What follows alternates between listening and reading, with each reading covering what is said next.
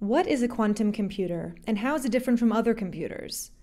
Classical computers work with a network of transistors that exist in two states, on, expressed as 1, or off, which is 0. All the processing your computer does is expressed in binary as these zeros and ones. Each number is called a bit of information.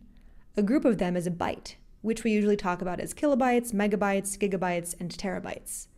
Quantum computers work differently because their bits can exist in on or off states or both at the same time, which is called superposition.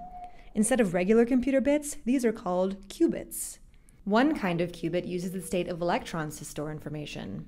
And electrons don't have to follow the rules of physics as we know them in our everyday experience. But even though they can exist in two states at once, measuring them forces them to fall into one state or the other, which makes the whole quantum computing thing fall apart. It's called decoherence.